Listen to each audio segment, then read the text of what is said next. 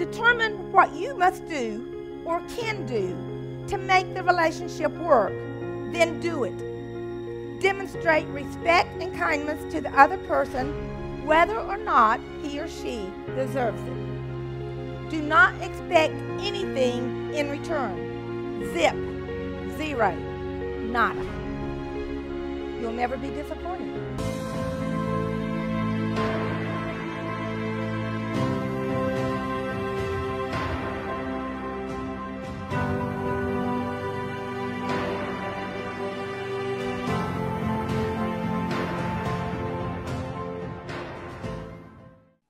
Welcome. We are so glad that you have chosen to join us today. We pray that you are blessed by the music and the ministry of the service you are about to participate in. We are so glad that you have chosen to be here, and we pray that you are blessed. Now, if this is your first time, we ask that you let us know where you're watching from, because we have people in so many different countries. And if this message touches you, if there's something that blesses you, please leave a comment, give us a thumbs up, a heart. We just love it when you show your praise for what God is ministering to you. It's not for us. This is all about Him. So we want you to be a participant, not just an observer in this service with us today. And if there's some way that you need to contact us, if you have a question, if you need prayer, if you need a Bible, our information will be at the end of the video where you can reach out to us. You can call us, you can message us through Facebook. There's so many different ways, but mainly you can visit our central hub at godspeedministry.com, and all of the information is there. And if you want to continue your worship through giving, which is always goes to God, then we invite you to do that also through our central hub, godspeedministry.com. Now, let's get into why you came, into the message.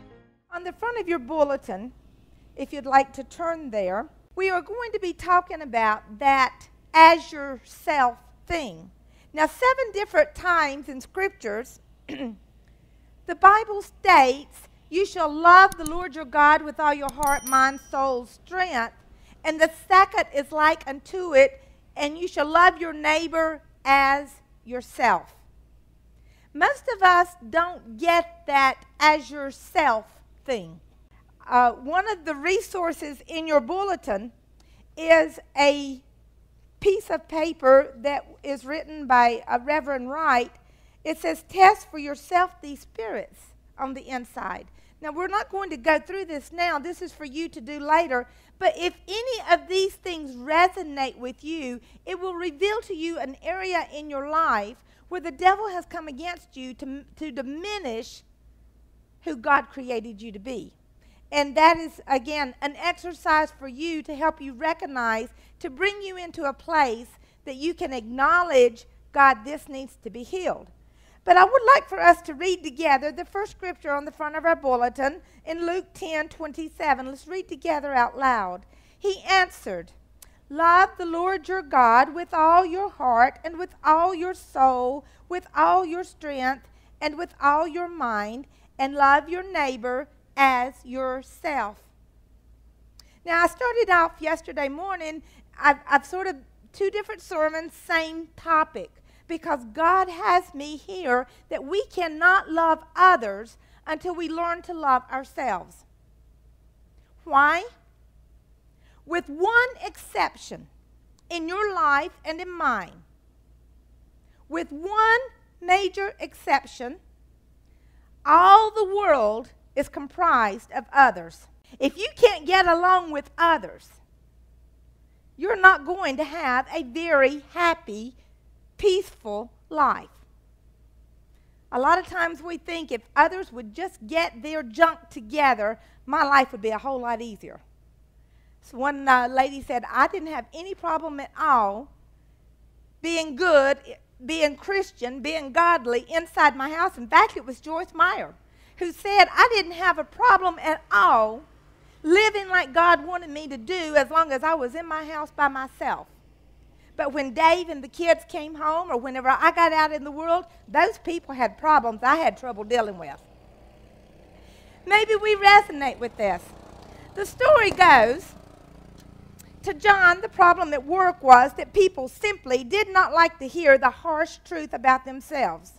They wanted him to paste a phony smile on his face and act like everything was just fine, when in fact, everything was in major need of rectification. The office was disorganized. The staff was incompetent. And here he was, just a junior associate, having to compensate for everyone else's laziness and sloppiness. The situation was even more irritating because he had endured the same problems at the school where he had taken his accounting course. Even his wife and his family seemed to often fail to do what he needed them to do. It seemed that incompetence was a worldwide epidemic, and he was the only one immune. How could he ever achieve success against such odds? Maybe sometimes you and I have felt that way. If others would just get their act together, my life would be a whole lot easier. Really? Would it really? I have to put to you today, the God of the universe who created you and me in his image, I do not believe that he ordained or decided that our lives would be controlled by others or outside forces. Why would he give such power over our lives that we will stand before him and give an account of to other people? Would he not put all that power, all those rights within the individual? John Doe was shipwrecked on a deserted island. He was there for many years. And the first need that he did after he found food was to build shelter. So he built a very nice little hut just for that shelter. And as time went on and he realized he wasn't going to be rescued, he also knew he needed a place of worship. So he built a lovely little hut church. It was very nice. And as time went on, he made improvements to his home as the years went on. And eventually he began to make improvements to his church. So finally one day, miracle of miracles, his little 3 buildings now, because he had built a third one at this point, were spotted from the sky, and someone decided to come and see who lived on what they thought was an uninhabited island. And they came and they got there, and John is just, thank God my prayers have been answered. Hallelujah. I am finally rescued. And the people were saying, well, the reason we came was because we saw the 3 buildings. We thought there was a village here. He said, oh no, this is just my little town, my little island. And they said, really? He said, well, show us around. So he took and he showed them his first structure, and he showed them how as his skills had progressed, he had gone from this little bitty grass hut, and then he had made this addition, and he had a lovely little grass home now, a hut home. And he said, oh, but let me take you and show you where I go to church. And they said, you go to church? And he said, every day. He said, God and I have become very good friends. And he takes them and he shows them this very exquisite little hut that just exemplifies God. And they are like, wow, how awesome that you build a home and you build a church, a building for God to come and have a place on this island.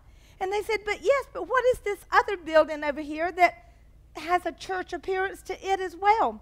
And he said, oh, that's where I used to go to church. I had such problem with the people there. This story illustrates to us the problem is not in others. Even when we are by ourselves on a deserted island or with Joyce Meyer in our homes, we come to find out that there are still issues in our lives. And maybe like our first illustration, this gentleman was so obsessed that it was always other people that he failed to look at the truth of who he was. Psychologists and scientists have told the story on some of the national news media that you and I can be walking down the main street of a major busy city. They picked out New York City, all the crowds and Times Square. And you are walking down through Times Square, and each one of you would see different people, and you would see them in different ways. Did you see such and such? The reason is that whatever is in us will resonate with other people who bear the same resemblance or the same things. I told our congregation yesterday, my oldest brother, who is all three brothers are my junior. I'm the oldest of the family, but the one closest to me is also the most like me, and he and I fought like cats and dogs growing up. And even into early adulthood, I began to get to the point that I really did not like my brother because of all the things I saw in him. If he would just fix this, and if he would just fix this, and then one day God tapped me on the shoulder and said, "Renee, do you not see those things in yourself?" And I stood back in shock. You mean I'm like that? The world is a mirror. The things we see in other people that irritate and drive us nuts are things within ourselves that we don't want to have to deal with, that we don't like, that we want fixed, but because they are in our subconscious and most times we are unaware of them, we try to fix others. How many times have we heard of marriages who have been broken and shredded apart because one spouse became the potter of the other? It is said that most men marry hoping that their wives will never change. Most women marry planning to change their husbands. It is not our right. God created us as we are. He is the potter. And you and I do not have any right to remake any creation of His. We do have exclusive, unlimited right to remold and remake ourselves with His help. But that's sort of like telling a cracked pot to heal the wounds so that it can continue to carry water. A cracked pot, a pottery, has no more capabilities of repairing itself than that race car can fix itself. But you and I, with our God-given rights, can invite God to come in and heal those broken places within us. That is what God desires. He created us, first man and woman, Adam and Eve in the Garden of Eden, no flaws, perfection. He created us for perfection. He created us for eternity. All the desires in our hearts are there because God put them there. But somehow or another in this world, in the fallen state, because of choices we make, we have begun to feel the brokenness inside with toys, with food, with sex, with drugs, with alcohol. Do you ever wonder why liquor and alcohol are called spirits? It is because they are trying to fill the broken places in our life. An alcoholic never has a drinking problem. He always has a spiritual problem. Any problem in your life is a spiritual problem. And in order to repair a spiritual problem, you need the Holy Spirit. You need the divineness of God Himself. Now, I can tell that what I'm teaching you today is, I've never heard this, Renee. I'm not sure I agree with you. It's a lot easier to blame someone else. Why are you telling me all of this? What is your point in this? Because if I can't fix myself and others are not my problem, then what is the hope in all of this? The hope is our example of God in sending his son Jesus to walk this earth. The Bible teaches us that he was without spot or blemish. It says that he was tempted in every way, just as you and I are. He was tempted with all the people and all their wrongs. In fact, the Sadducees and the Pharisees were Jesus Christ's greatest enemies. They hounded him. They tried to ridicule him publicly. They tried to destroy his ministry, to destroy his reputation. They even tried to kill him. They had a heart of legalism and shutting you down. But Jesus never even bothered with them. Yes, he did tell them that they were a brood of vipers, of snakes. Woe to you. Sorrow, curses are upon you because of this. Not because he was the Son of God, but because he was the Son of Man. If you notice in Scripture, it talks about being Son of Man and Son of God. He knew exactly everything you and I could ever experience because he was presented with it at one time or another in his life. The Bible tells us we have a high priest who understands everything you and I are faced with or will come up against. There is nothing that you will ever go through that Jesus Christ did not experience. You need to know that. You need to carry that with you.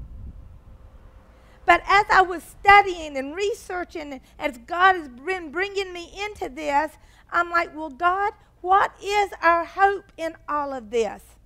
If we can't fix ourselves and others are not our problem, what is the hope in this? And he took me to 1 Corinthians 13, which we know as the love chapter. And I keep referring to it because it is my baseline. It is what I need to know. I'm sorry, the wind's blowing my papers here. 1 Corinthians 13. Here we go. I'm going to read to you 4 through 7. Love is patient. Love is kind. It does not envy. It does not boast. It is not proud. It is not rude. It is not self-seeking. It is not easily angered. It keeps no record of wrong. And love does not delight in evil, but rejoices with the truth. It always protects. It always trusts. It always hopes. And it always perseveres. The Message Bible says that when we love, when we have true love, we don't even notice when others do things wrong. And my wheels begin to turn. When I love me, when I accept who God created me to be, when I understand that it was God who picked the day I would be born, when it was God who chose my mother and my father, and when it was God who chose my zip code, and it is God who orders my steps, and when I can get to the point that I can trust him with what he has ordained for my life in order to bring me to a place of goodness, and I can begin to love me as myself. To accept who God created me to be. Yes, I may have messed up. Been there, done that, got the t-shirt. I still make mistakes.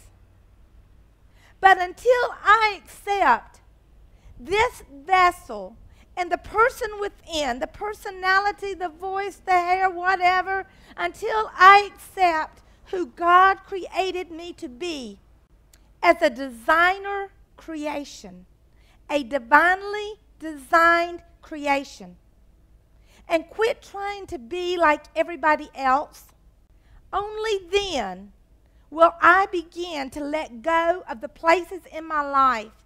And as I let go of those places in my life, I don't notice when others do things wrong. Jesus Christ lived this out perfectly.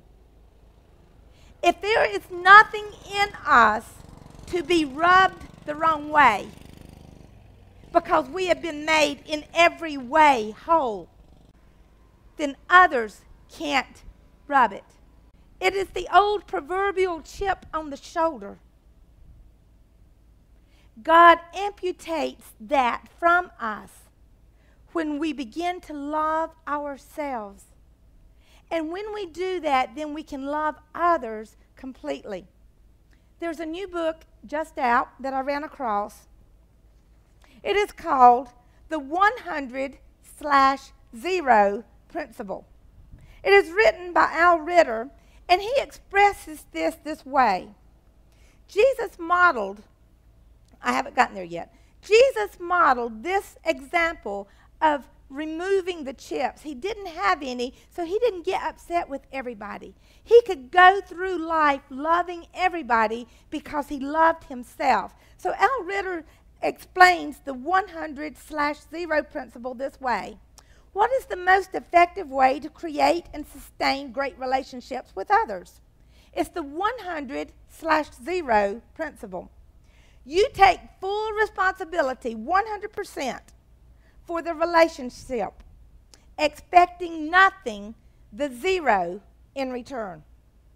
While we were yet sinners, Christ died for us.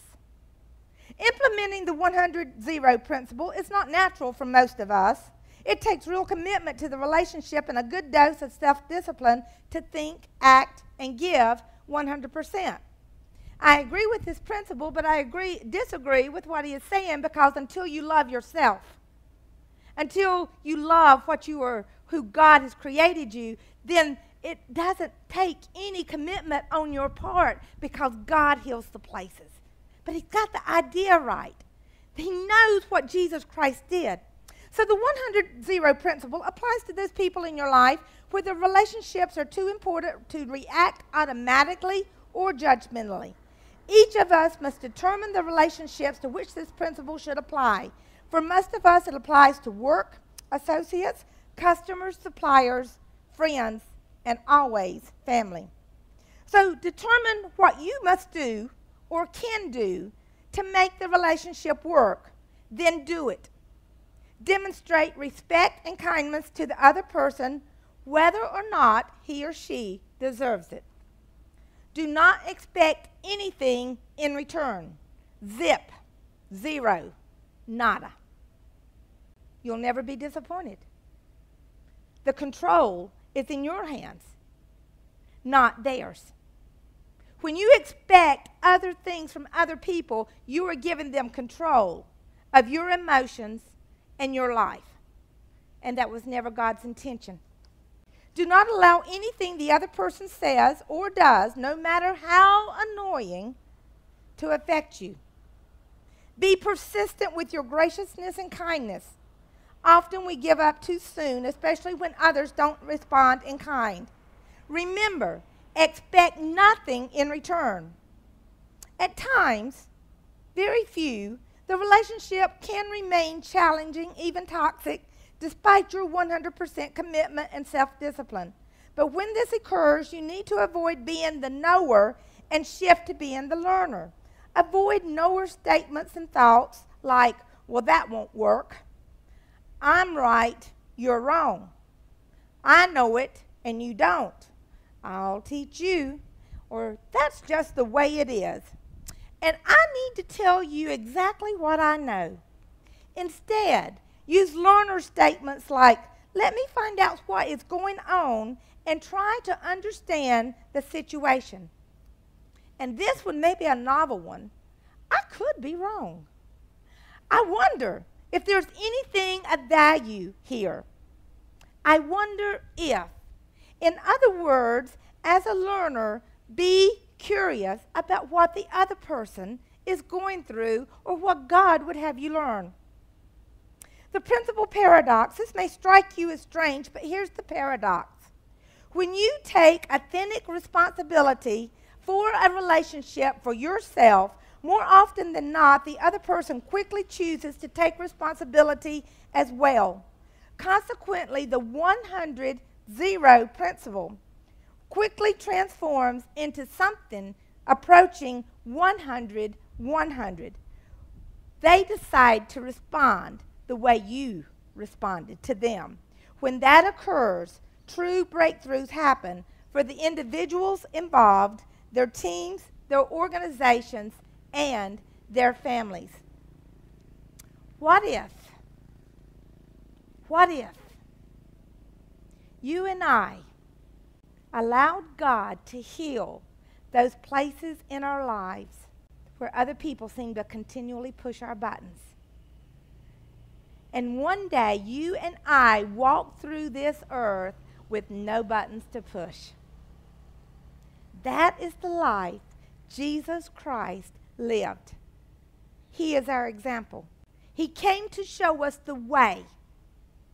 And when you and I are healed and love ourselves, that love your neighbor thing, snap.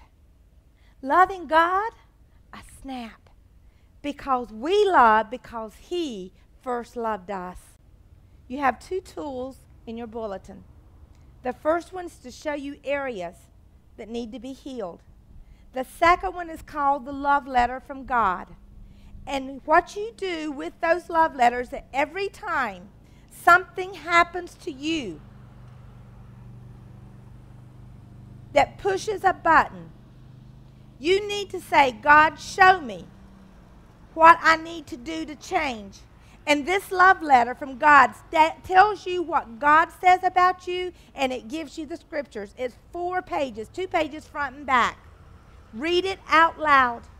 Let that be nothing you read until you get this love, because until you love yourself, nothing else in the world will work.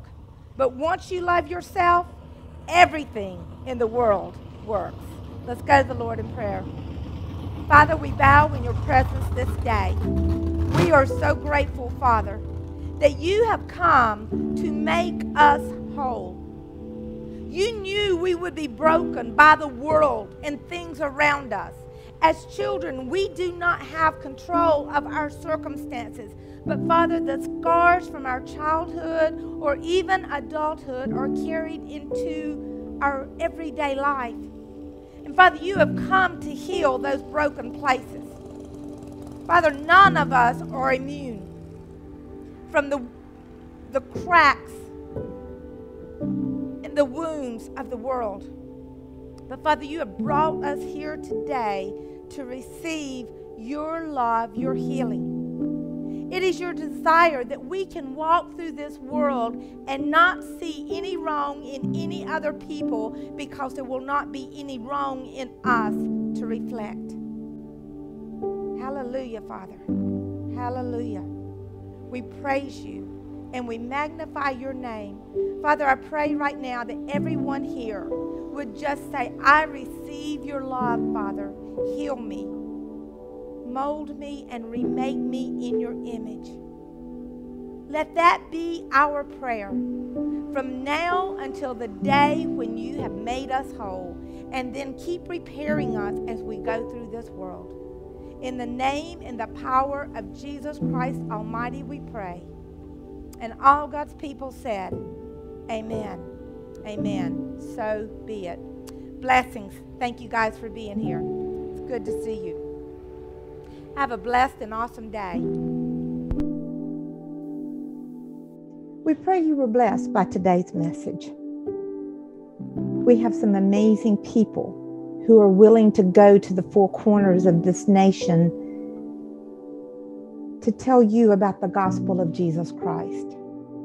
And if something in the message today, in the service of the music or whatever you saw or heard, touched you, and you want to reach out to us, please do so. Our information will be here. You can reach out to the ministry at 704-473-4212, or you can get all of our information at godspeedministry.com. We want you to know God personally, powerfully, and passionately, because we are preparing to become His bride when He returns for us, or when we leave this earth. So we want to make sure that you have that relationship with Him. That's our main priority. It's not just to give you a head knowledge, but a heart knowledge. To be adopted by the King of the universe and the Lord of lords, and to have all your sins washed away so that you walk in victory in this world. Godspeed Ministry exists to connect people to God and then to each other in service to bring other people who are hurting, lost, worried, confused, and afraid into the saving knowledge of our Lord Jesus Christ. And if that's you, make sure that you reach out to us. You can reach out to us in the comments and Messenger, and again at GodspeedMinistry.com. We look forward to hearing from you. And if this message was a blessing to you and you are already walking with God and this just fired you up to walk even closer with Him, leave us a heart and let us know. And we'll see you in heaven. Godspeed.